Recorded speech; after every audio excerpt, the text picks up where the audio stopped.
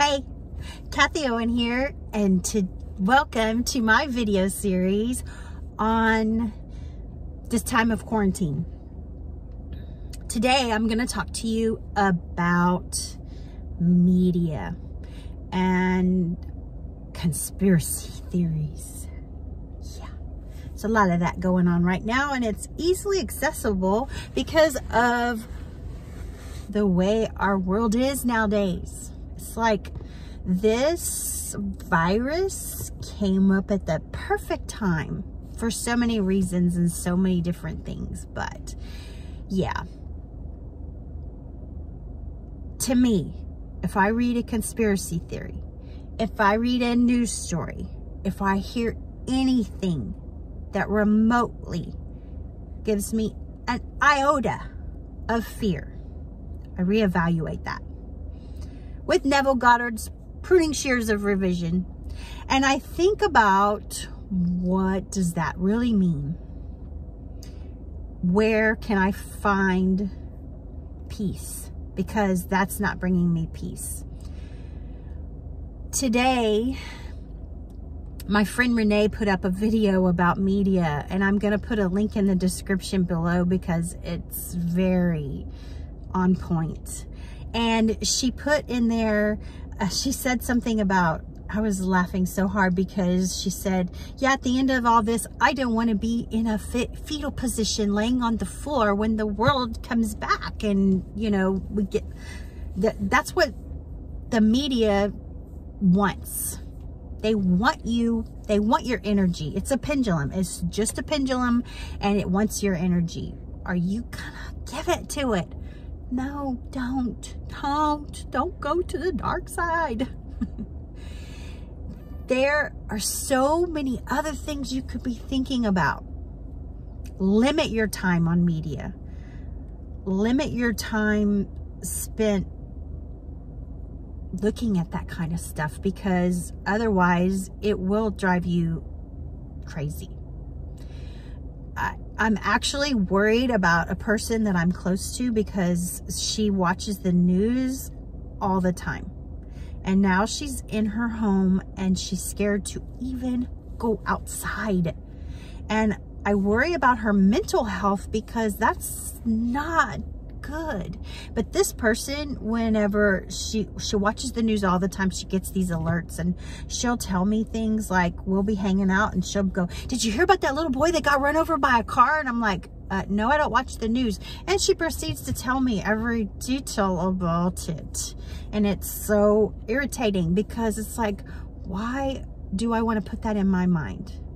Number one, I don't know those people. I don't know them. I'm not involved in the circumstances. Why am I going to put my energy into that?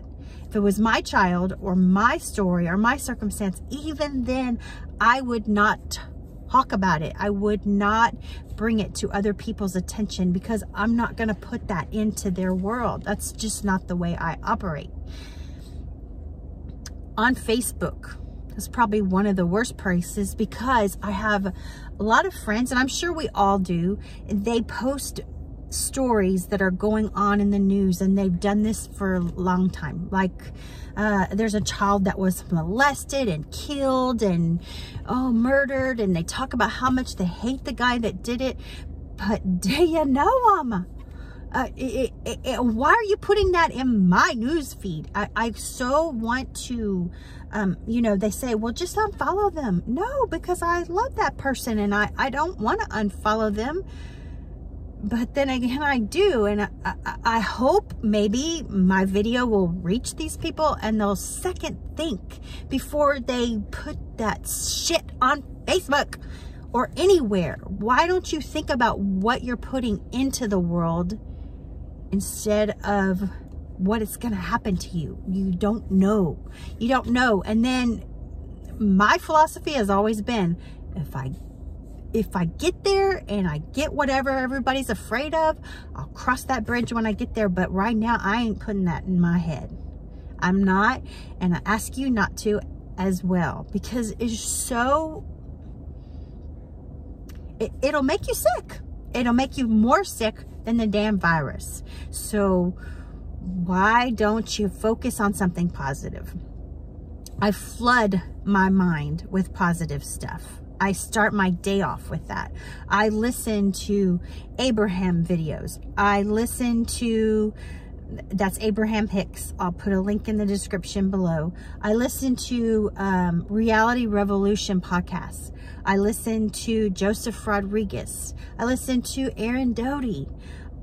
And that's where I want to flood my mind with. Am I aware of what's going on? Absolutely. Am I acknowledging? I'm not putting my head in the sand. I'm very aware, and I'm very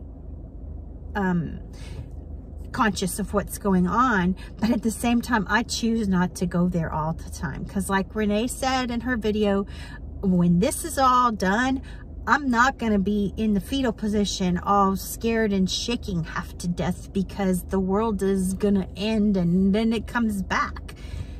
And I wouldn't say it's coming back to normal, because it's not. It's going to be better.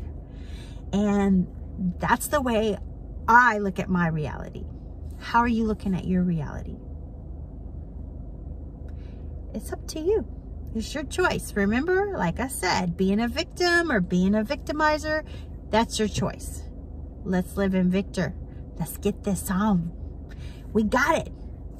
Until tomorrow, peace out and namaste.